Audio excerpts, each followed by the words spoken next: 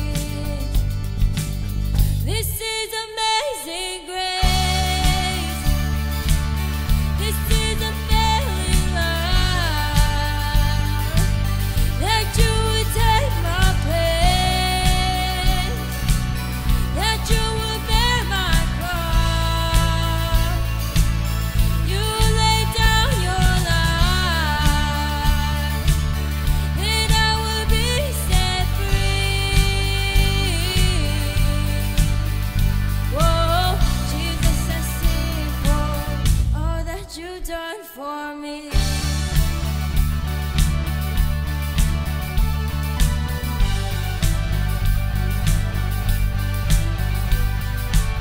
Who brings our chaos back into order? Who makes the orphans a son and daughter? The King of glory, the King of glory, who rules the nations with truth and justice. Shines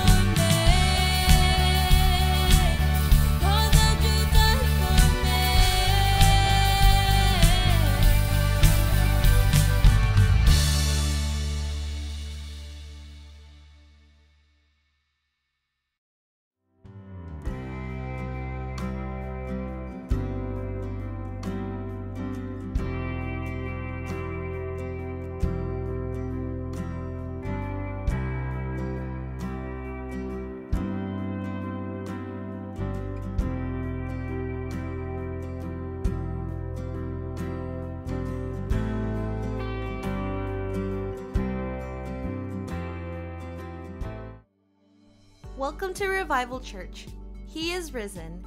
We are so honored to have you here to worship our God together on this Easter Sunday morning. May the risen Christ fill you with his living water. Our groups, or small groups, meet every other week. If you are interested in meeting in a smaller and more intimate setting, please join our small group gathering by contacting info@revivalchurchoc.com. Our next encounter meeting or a night of praise and prayer will be held this coming Friday, April 22nd at 7:30 p.m. God answers our prayers. Please join us if you need a special prayer and experience the power of the Holy Spirit. The location will be at Pacific Church of Irvine. Night of Lift the Vision. All sisters, come and join us for a fun and encouraging night of Lift or Women's Ministry gathering on April 23rd, 7 p.m. at Pacific Church of Irvine. And now, here is our lead pastor, Stephen Chong.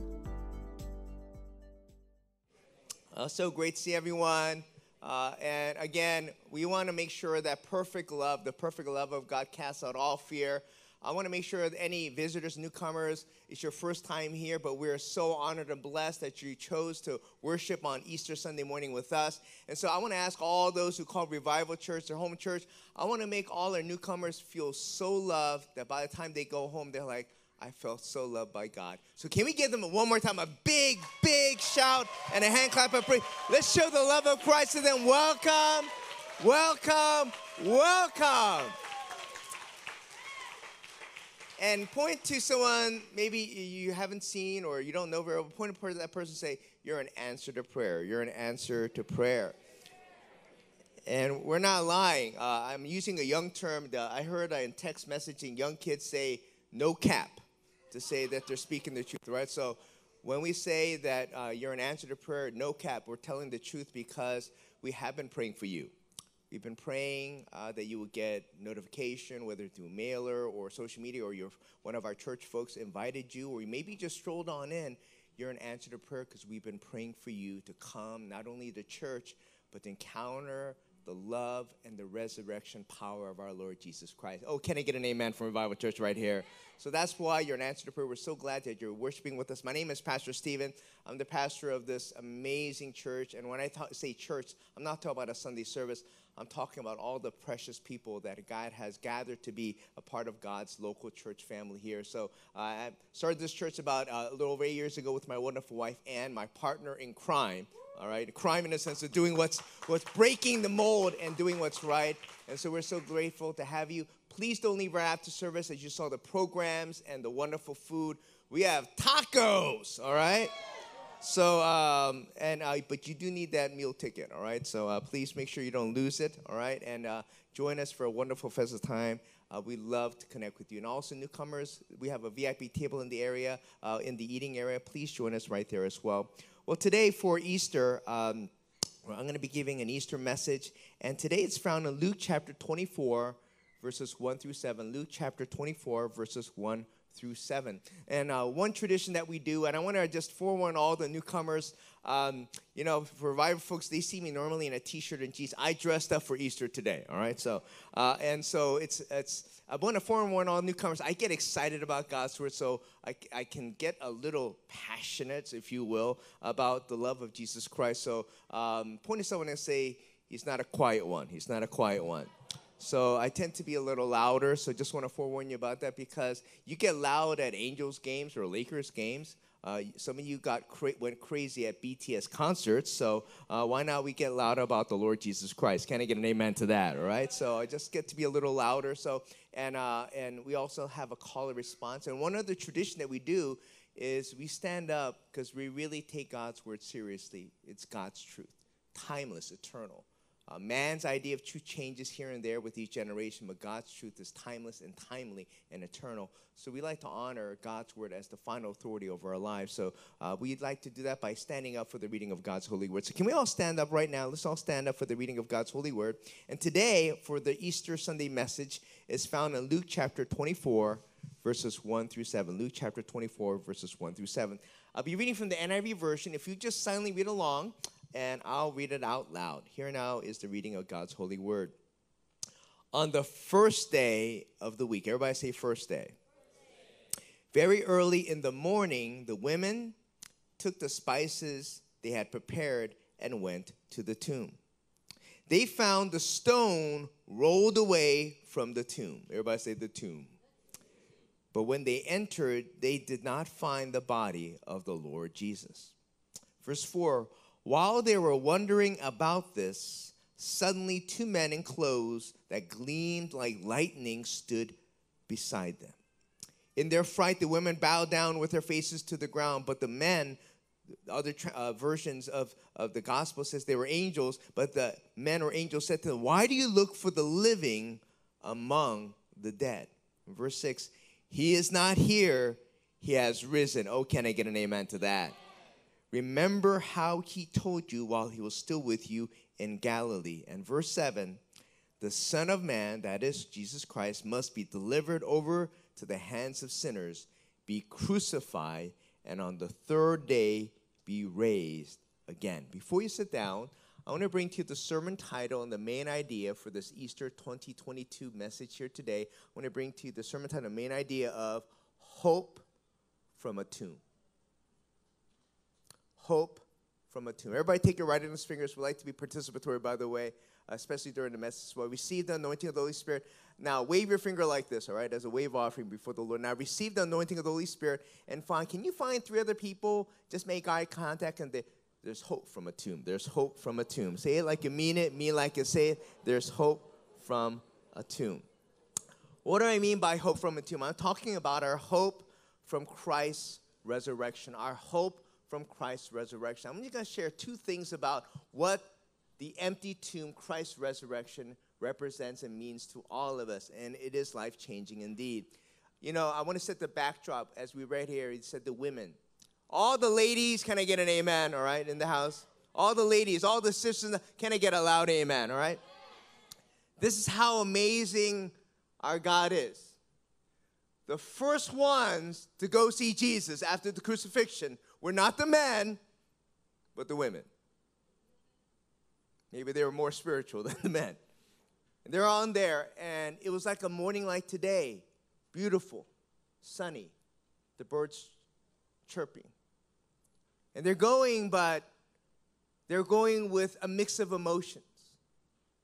Fear to a tomb where they had led and they had laid who they thought was their beloved Savior. But he died on the cross a few days before. But they wanted to embalm his body with spices. And they're going there with fear because the Roman soldiers, they had sealed the tomb with a rock, and they sealed it. And they're going to encounter the Roman soldiers. How are we going to go? And then the rock, how are they going to? It's an impossibility. They had their doubts. How are we going to remove it? It seems so impossible. They had fear. They had sadness. They had broken dreams. Their hopes in Christ had been dashed and hung on a cross and died and had been buried. Much in the same way, we came, and some of you came in wonderful Easter garb, and that's great. Maybe things are going for you, but if we're really honest with ourselves, all of us have areas of our lives that are not hunky-dory. Some areas that are broken, that we need some hope. Maybe there is a broken relationship, a broken family, a broken pain in your life. Maybe it's loneliness, whatever it is. Maybe it's fear of your life and what's going to happen. Maybe it's insecurities, all these things. And it's like that, these women were coming to a tomb, but they found that the tomb was empty. Can I get an amen to that? And so from that, I want to let you know that they came to an empty tomb. They found that Jesus was gone, and the angel said, he is not here, he is risen. And without the resurrection of Christ, Christianity would be a farce. It would be a joke. But because it is the resurrection and the truth, Jesus has saved tens of millions of people all throughout the ages. For those who became sinners, became saints through the grace of our Lord Jesus Christ. Can I get an amen to that? So I want to share with you two things. Everybody say 2 things. Right? About this hope that we have from this empty tomb. The first is, we're no longer a prisoner of the past. Oh, can I get an amen to that, right? Point to someone next to you and say, you're no longer a prisoner of your past. You're no longer a prisoner of your past. In other words, what I'm saying is, whatever you identify with in your life that has happened, whether what you've done or what someone else did to you, and you've been marked or scarred by that, and you identify that. I want to let you know the good news of Jesus Christ is that you are not what you did or what someone did to you. You are what Christ has done on the cross of Calvary. He has the last word, and his final work, what he did, makes all the difference. He takes all of our sins and all the sins that others have done unto us, all of our failures, and he died on the cross, paid for it, and he took it into the grave. Oh, can I get an amen to that? And not only did he do that, he purchased, everybody say purchased, all of our debts and all of our sins, in our indebtedness. He purchased it and made all of our debts. I don't want to see a show of hands, but some of you who are in debt right now, your credit card, You're like $20,000 in credit card debt, and you're the favorite customer for Citibank because they love charging that interest. Some of us are in debt. I want to let you know, all our sins, we're all indebted, but Jesus paid it and made it zero balance. But you know what the good news is? He didn't keep it zero. He gave you credit. He said all your future debts of sins, after you accept me, they're all going to be paid for already in advance. And so he purchased all of our debts, but he also purchased your life. So you don't have to be called a debtor or someone in debt. You become from slave to a son or daughter of God. So I want to let you know, well, you might be saying, where do I get this? It says here in verse 1, on the first day of the week. Everybody say first day of the week. If you ever think about why, when the Bible number 7 is the number for completion and perfection, why didn't God the Father make Jesus rise from the grave on the 7th day, the perfect and complete day? Because we know that the first day, like Sunday, is the beginning of a new week. So Jesus paid for it all our debts, and he canceled all the debt of our sins. And then to show that it was on a new beginning that he made the perfect, complete work of Christ. And then a new beginning, the first day, Sunday of a new week. That's when the women went to the tomb. And I don't know who this is for good news for you. Some of you, you've died and buried your dream, your marriage, your hopes for your children. Some of you students, you think my life is over because I didn't get into that school. I'm in debt. I'm facing the same issue over and over and over again. And you feel like your life has become entombed. But I want to let you know that Jesus broke open that grave. And he wants to let you know that when you come to Christ, as Christ was died and buried, and he took all of our debt and sin, and it was buried, he broke out of it. And to let you know that it's a new beginning. Point to someone to say it's a new beginning, all right? And then verses 2-3 says, they found the stone, what seemed impossible to the women, humanly speaking, was rolled away. And when they entered, they did not find the body of our Lord Jesus Christ. I have good news. That the truth is, the body of evidence that you're a debtor or a sinner, that you're a failure, that you're a mistake, you can't find it in Jesus Christ. It's all taken care of. So let me try to illustrate it in this way. Imagine this box as your life. Let's be honest. We're all right now, who you are right now is an accumulative of experiences, of truth, and knowledge, and learnings, and education, good and bad, suffering, successes, failures, what people have said to you that were encouraging, or maybe somebody like a parent in a moment of anger said, oh, I wish you were never born, or you're a mistake. You're never going to amount to anything. All these experiences, we put it into our life in this box. And so this is what happens over time. We all sin. No one's perfect. We make mistakes, and we go through that, and so we feel like, oh, man, I have my sins, and I'm marked by my sin. Then we have regrets. I wish I didn't do that. I wish I didn't take that foolish decision. Then we have our failures. Failed business, failed relationships, failing as a parent, failing as a child, failing as a student, not matching up and meeting people's expectations. Then after failures, we feel shame. Everybody say shame. We're going to put it in our closets. We come, smile, act all tough, but inside, we're shameful of things that we've done. Part of our lives. Then we make mistakes. No one's perfect. We all have our mistakes, big and small. And then we have loneliness, especially after this pandemic. Loneliness is on an all-time high. The funny thing is you're connected more than ever electronically through social media. But that doesn't last. And people are going through loneliness more than ever. Maybe you're lonely today. Then we have pain. Some of you, and I want to say a good word of encouragement, those of you in pain and you want to lessen the pain by hurting yourself, don't do it in Jesus' mighty name. You're hurt because someone hurt you, or you've hurt yourself now, and we're going through that. And yet Jesus saw that and he took it all on the cross. Then as a result, we are insecure. Point to someone and say, don't be insecure. Now point to the other person that was your second choice, say, don't be insecure. But truth is, all of us are insecure. Pastors, leaders, everyone, if we're really honest, we have some areas of insecurity in our lives. I mean, it's part of our lives. Then we have brokenness. Sin breaks things. We're all broken people, aren't we, if we're really honest? You don't have to be having a special needs like my daughter. She got broken because of her meningitis when she was 16 days old. But all of us are broken. It could be emotionally. It could be relationally. What someone did. We're all broken people, if we're really honest and raw. And then not only that, dear friends, then we have rejection. We get rejected. We feel rejected by people. And even right now, for those of you newcomers, that's why we want to make sure you feel so welcome. You're wondering, are there people liking me? Are they accepting me? Then we have fears. Everybody say fears. Fear of death, fear of loneliness, fear of the future, all these things. Then we have our worries. Point to someone and say, don't worry.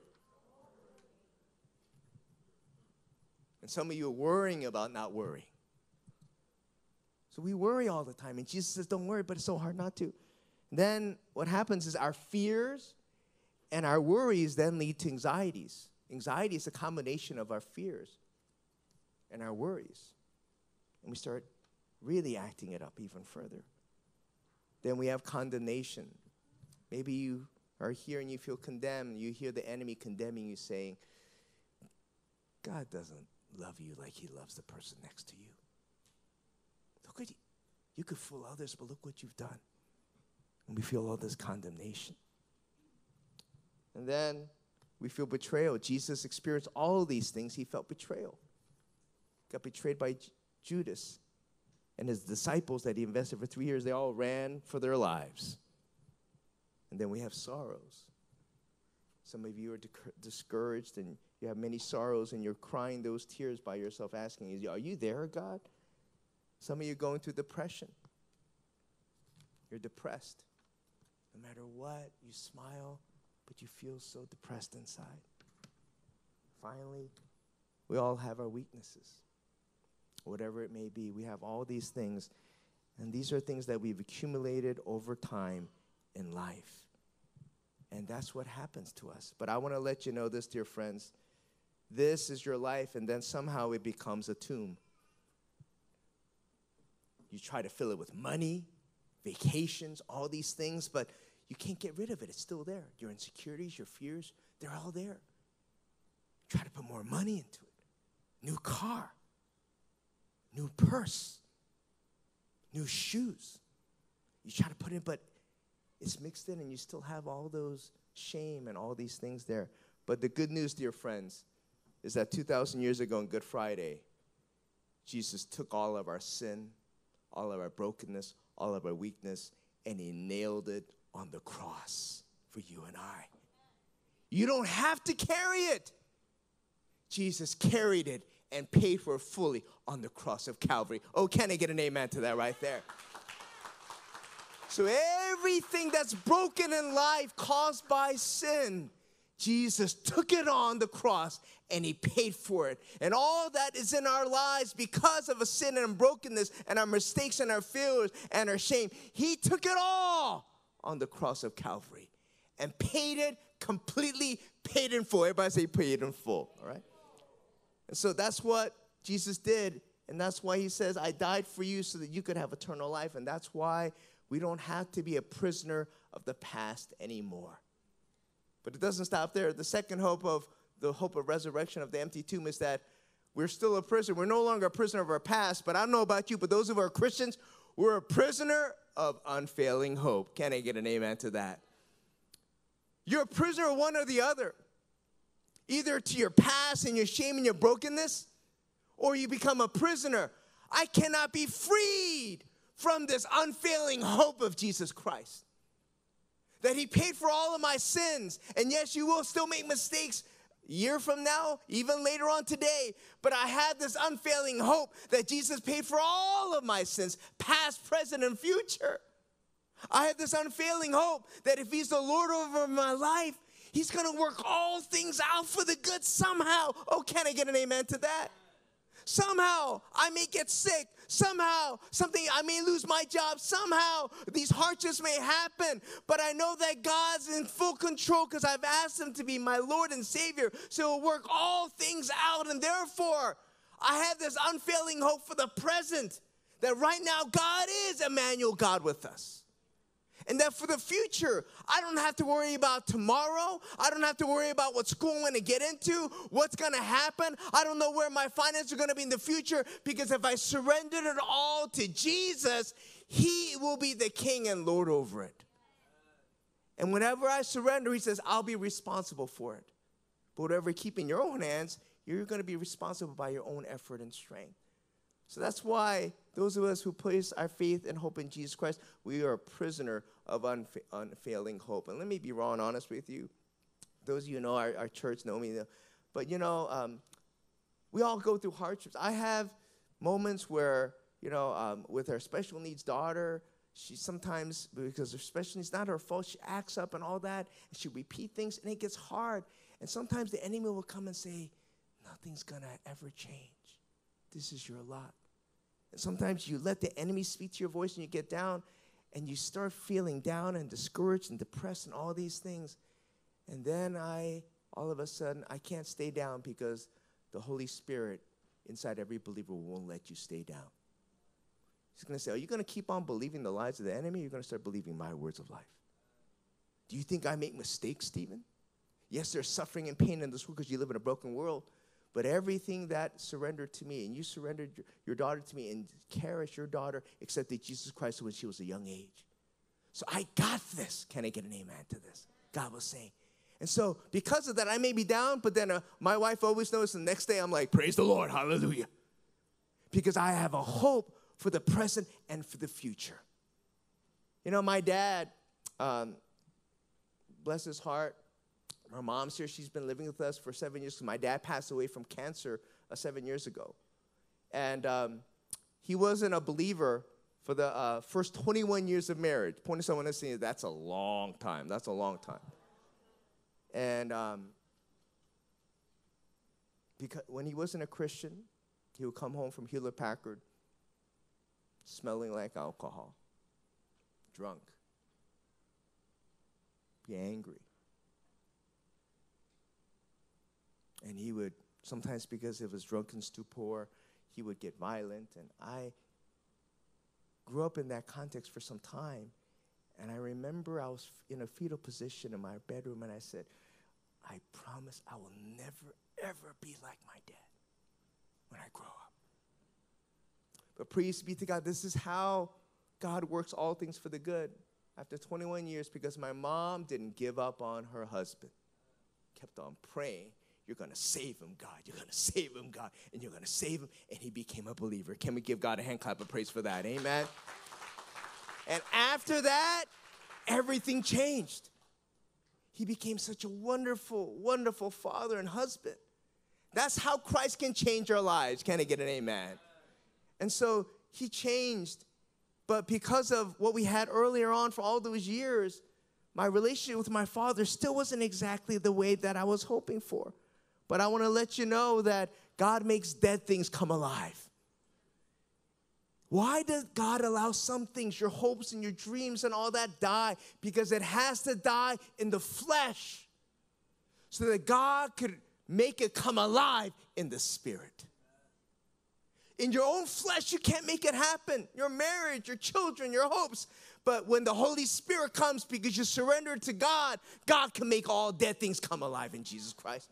That's why it says in verse 5, in their fright, the women bowed down with their faces to the ground. But the angel said to them, why do you look for the living amongst the dead? And then in verse 6, he is not here. Jesus is not here. He has risen. So I want to let you know, when you surrender your life to Jesus, everything that you surrender to Jesus comes alive.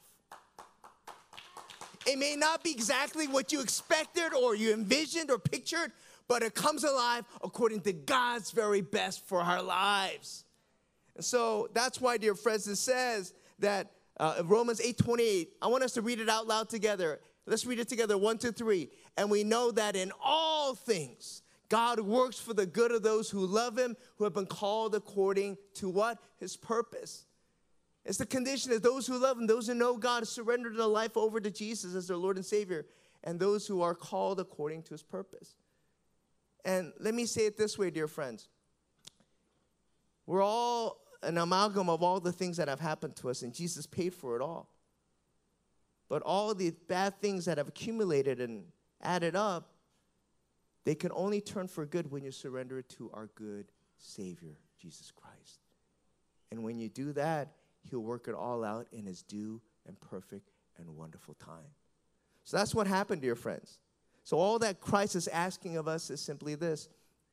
I died for it, and I offer you forgiveness, payment of all your sins, so that I can make all your mess that you've accumulated, make it into something beautiful.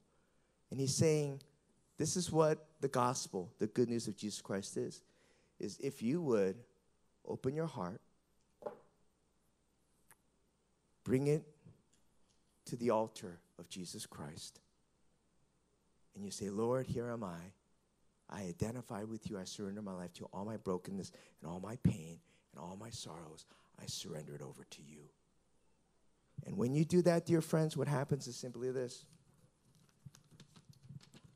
When you ask Jesus, you open your heart and you ask Jesus to come into your heart and take care of all your mess and all your pain and all your sorrows, what happens is he paid for it all and he makes it empty.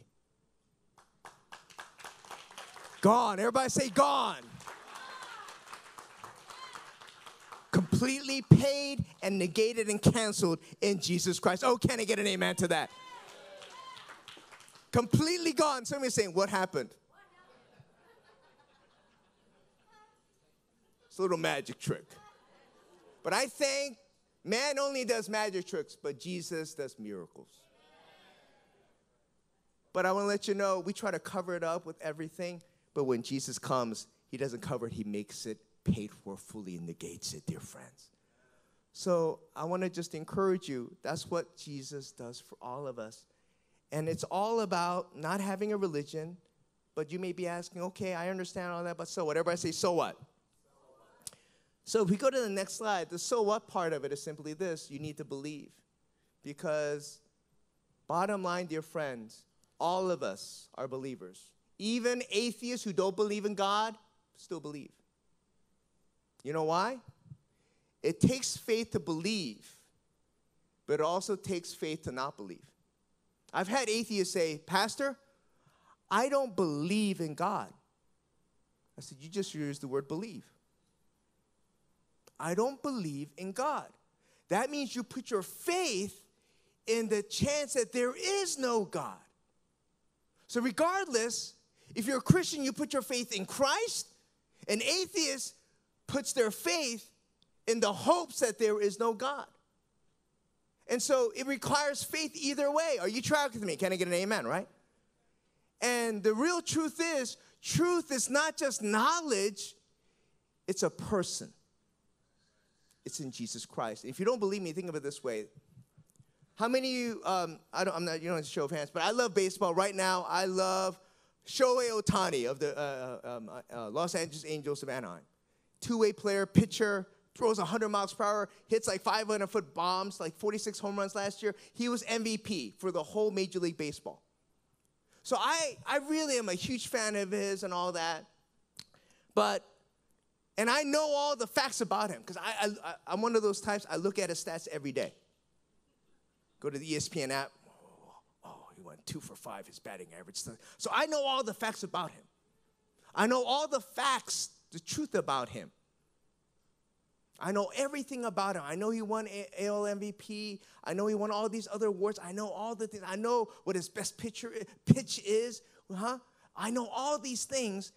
I know all these facts about him, but he doesn't know me.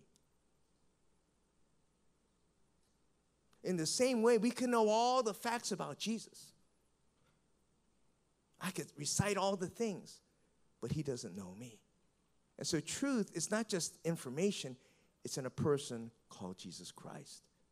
And so as a result, it's about not just a religion of rules and knowledge and all that, but having a right relationship with Jesus Christ. And I know some of you are saying, Pastor, I'm an intellectual. I went to college, and I studied science. I don't believe that I believe all in random chance, evolution. Well, the example's right in your hands. Everybody say right in your hands. I have here the iPhone 13. So if I put it here, or even on the ground, and just walking, Sunday stroll, and you come upon it, and you and I are walking, and we see an iPhone standing there. And then you look at me and say, Pastor, this iPhone came about through random chance. The winds and all the elements, all these carbon based, it just came together to make the circuitry and the battery, the cell battery, everything. The wiring, perfect, so it became this. And you say, there's no God, there was no designer. It all happened by random chance. And I would say you're pretty foolish. Apple designed it. Now, but you say, no, it happened by random chance. I said, no, you're pretty foolish.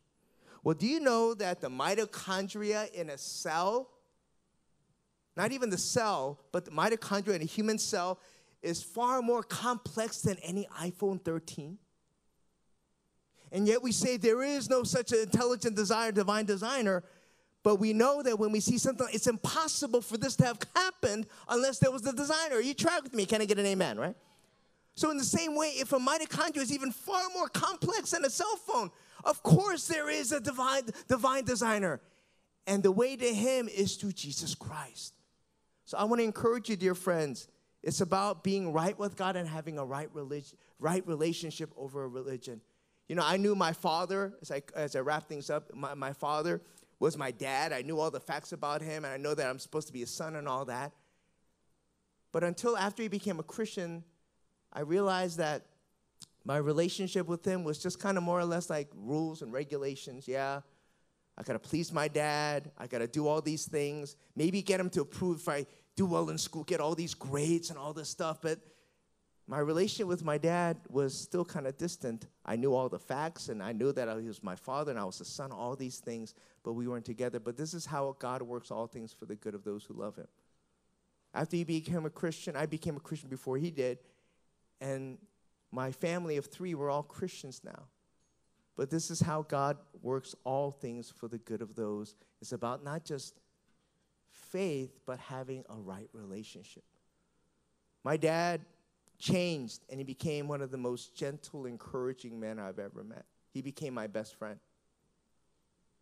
And then he started speaking words of life, saying, Stephen, I'm so proud of you and all. And I never would have imagined that my relationship with my father would be like this. And then I was a pastor, and I'm an only child. That's a lot of pressure. Everybody say that's a lot of pressure, all right? Being an only child is a lot of pressure. And then because, you know how your parents, I don't know if they did this intentionally, but they kind of, it rubbed on me the wrong way. Oh, you know Mr. Lee's family? All 4 of their kids pulled their money together and sent them off on a 2-week cruise. And, they bought him a car, their father a car. And I'm like, only child. I can't afford all this stuff. And I just thought, oh, this. But this is how it is, dear friends. When you surrender over to your life to God, he works all things, good and bad. Whether you have a lot or a little, he works all things out for the good of those who love him, who are called according to his purpose. 7 years ago, my mom calls me and says, your dad has cancer. And they lived in the East Coast, and so I started flying back and forth, and we found out that it was terminal. The doctor said he's going to live probably like 4 to 6 months. With chemo, maybe extended to a year. My dad, who became a believer, said, Stephen, I don't want to have to suffer through chemotherapy. I lived a good life. God's been good to me. If it's my time to go, let me go. You know why he said this? Because he was not scared of death. He knew that death was only a passing into eternity to be with Jesus up in heaven. So we try to tell him, no, Dad, you're going to survive. God's going to heal. No. It's my time to come.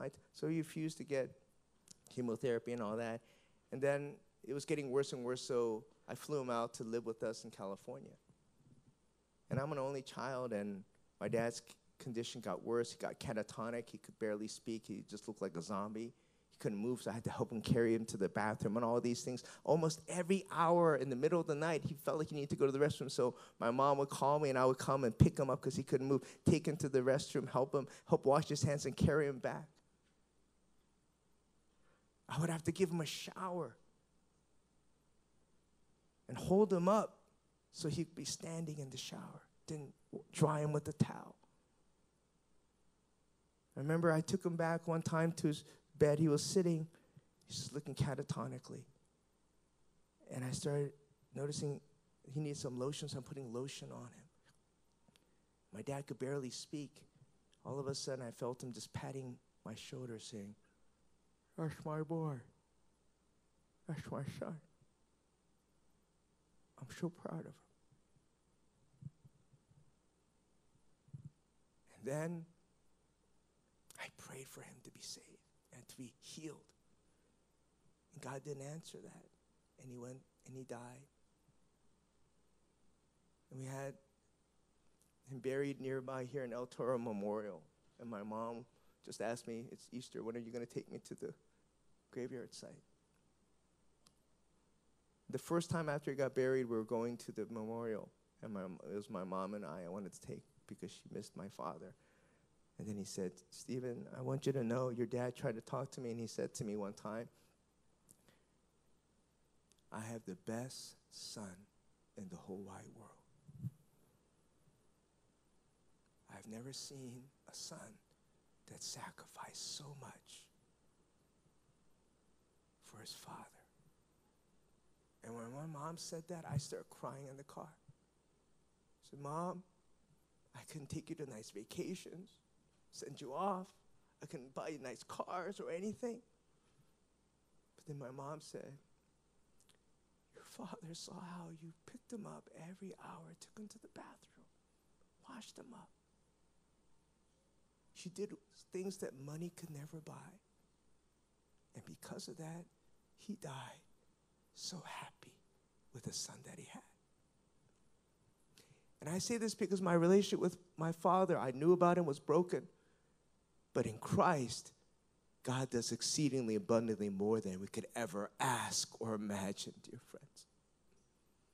Not only will he resurrect you, he will do exceedingly more than you could ever ask or imagine. Oh, can I get an amen to that? And so, you know what one of his last wishes was on his tombstone, if you will, his little grave marking? He said, Stephen, I want people to come to Jesus Christ. I wish I would remember to put up a picture here. Maybe you'll see it if I post it. If you follow me on Instagram or whatever, I'll post this when I take my mom.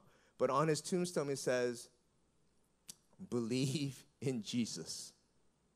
He will save you.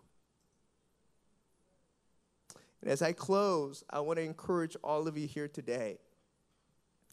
It's not about a religion. It's about a relationship. Truth is a person in Jesus Christ.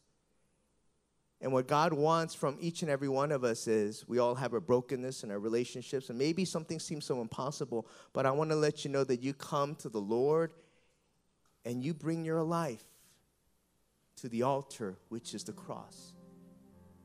And bring it to the foot of the cross and say, God, here's my brokenness. I'm going to be real honest with you. It's the truth that sets me free. This is who I am. And I come and I just open my heart to you. And I surrender everything to you. Here's my mess. I don't want to stay the same anymore, God. I go to church every once in a while and it's still the same. I'm trying to just keep things on my own strength. But if you come to Christ and you surrender, He will take it on the cross and He'll pay for it and cancel all our brokenness and pain and make it into an empty tomb. Oh, can I get an amen to that? That's what Christ's invitation is today. And like I said, you are an answer to prayer. Because we love you with the love of Jesus. Most importantly, I hope you sense God loves you. And you are His child. And He sees how sin has separated us from a holy God. And He made sure that you would not perish. So He sent His own Son to die on the cross for your sins and mine, to show the extent of His love. And He says, I died for all your sins, all your brokenness. Would you just come to Christ and surrender it? Come with your brokenness. Come with your shame. Come with your regrets. Come. And I promise you this, if you come to Christ, you will be forever changed. You will have a new life in Jesus Christ. Amen? You can go home right with God. Can I get a hallelujah to that? Think about it. Your broken relationship, just by coming to Christ and God, I need you. Be the Lord. You can go home with your heart and your soul right with God. No more enmity with God. No more separation. No more distance. You could be right with Jesus Christ. And know that there's no condemnation. No more shame. No more regrets. All those failures, Jesus paid for it on the cross. And therefore, that's why I have hope from this empty tomb. And as I surrender it, Jesus will make all your stuff also. Take it, and you identify with Christ. Your old self is buried with Christ, and you come a new person alive. So that's what it means. The gospel is surrendering your life and asking Him, putting your faith in Him to be your personal Lord and Savior. Can we all stand at this time? Let's all stand. And as we stand, worship team's going to sing a song. And I want to just encourage all of you as you remain standing, and this is a holy moment. I want you to look at these words as you sing it and hear the beckoning voice and invitation of our Lord Jesus Christ. It's Christ that brought you here to church today. I really believe that. It's Christ who brought you to church today. Amen. And He's knocking on the door of your heart saying, my child, I see your misery and your pain. Bring it to me, and I will make you a new creation. The old has gone, and the new has come.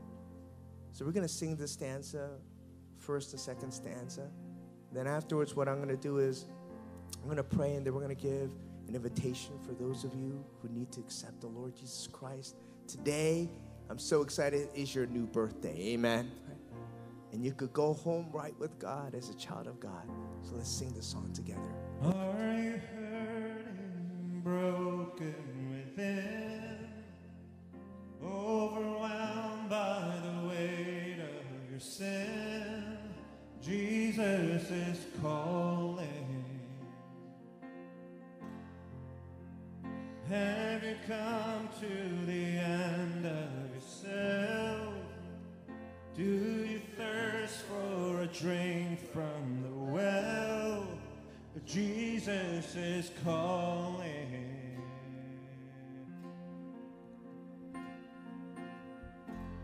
Oh, come to the altar. The Father's arms are open wide.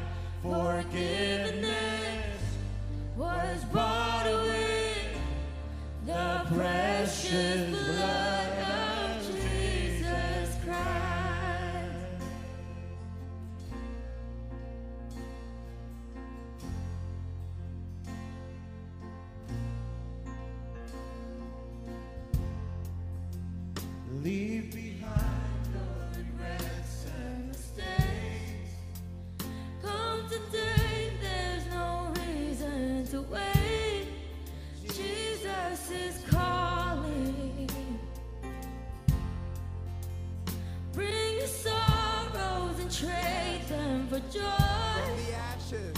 From the ashes, a new life is born. Jesus is calling. Oh, come. Oh, come to the altar. The Father's arms are open wide. Forgiveness was bought with the precious blood of Jesus Christ. Oh, come to the altar. The Father's arms are open wide. Forgiveness was bought with the precious blood of Jesus Christ. I'm going to say a prayer. If you just bow your heads and close your eyes at this time. So every eye is closed, every head bowed. I'm going to say a prayer, and then I'm going to ask anyone who's ready to respond to Jesus to say yes to him here today. That today can be your new day, that you can get right with God. Hallelujah. And go home in a loving relationship with Jesus Christ. Father, I thank you for this amazing group of people here today. You brought them. And now bring them to you, Jesus. Only you can save. We pray, Holy Spirit, that you would speak to the heart of every person here who doesn't know you. They may know about you. They may have gone to church, but if they don't truly know you, speak to their hearts right now, Lord. Holy Spirit, would you reveal who Jesus is? And I pray that you'll knock on the door of people's hearts today and saying, I love you so much, and I died for you so that you could have eternal life. And I want to have this eternal, loving relationship with you, a right relationship with you. So Holy Spirit, do what only you can do, I ask in Jesus' name. Those that need to get right with God for salvation, bring them to the cross today. And thank you that they're going to become new creations here today. Those that need to rededicate, Lord, I pray that you will bring them also, Lord God, to you. And know, Lord God, that you're a God of second and third and fourth and fifth chances. You're a God of grace. So God, have your way. Just surrender everything to you. And it's in Jesus' name we pray. And everyone said, amen, amen, amen. I want everyone to look up. I'm going to give an altar call, an invitation here today. And the first invitation is simply this.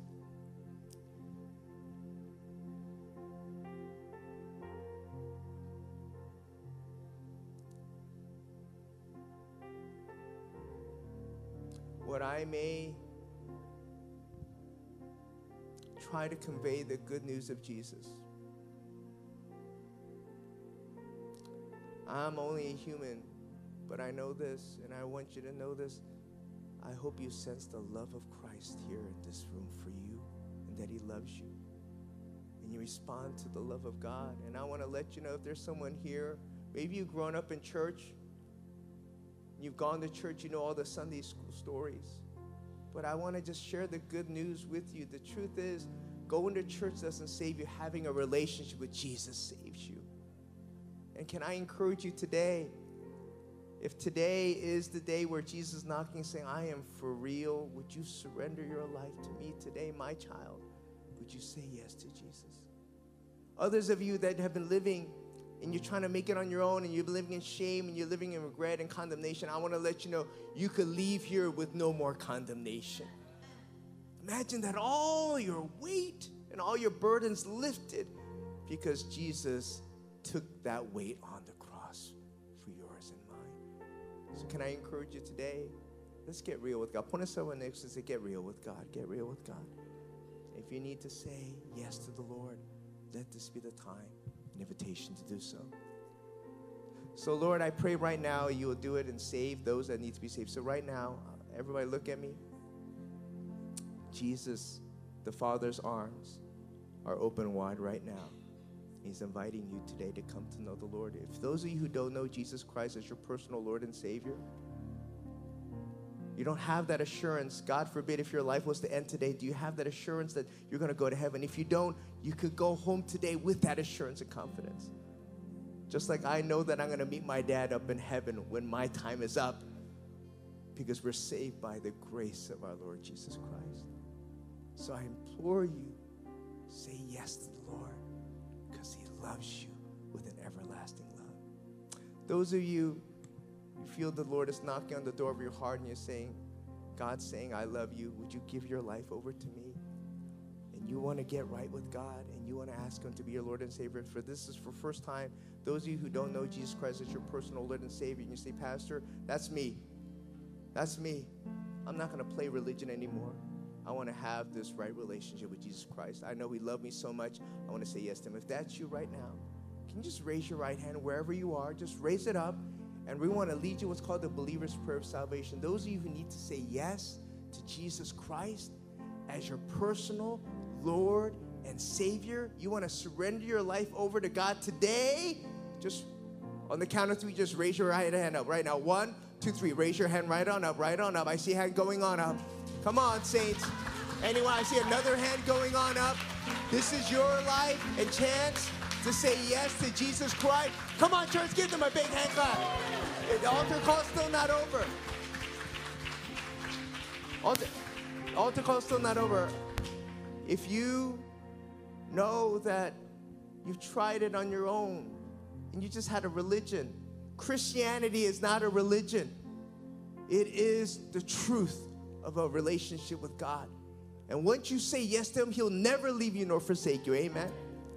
So I also want to make it very clear on this, because we've had this happen in our church recently, and I think God's way of saying there are people who think that they've grown up in the church, that they're saved, but I want to make it very clear, you're saved by a relationship with Jesus Christ. You're not saved by following rules. And so, friend, it takes faith to believe in God. It takes faith not to believe in God as well. So I saw there's 2 hands going on up as well. Praise God for that. Amen. All right? But I also want to make it very clear as well. The altar call is still open. Those of you may be sitting on the sidelines and you are just wrestling. I don't want to give up my life. I don't want to give up control. Can I be honest with you? None of us are in full control. We're not in full control of the gas prices. We're not in control of inflation.